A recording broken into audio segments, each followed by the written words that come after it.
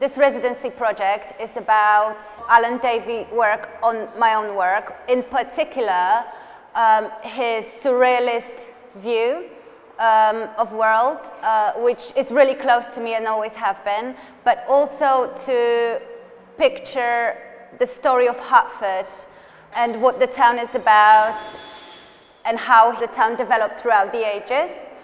So for this I created 7 illustrations in pencil and blue crayon to create a story of famous people that lived or worked in Hertford, famous building and architecture, landscapes and written world like books.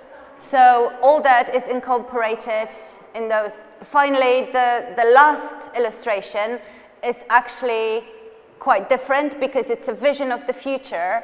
I think we will all end up living in the greenhouses, and furthermore, because of the melting of the icebergs, I think we'll be surrounded by water.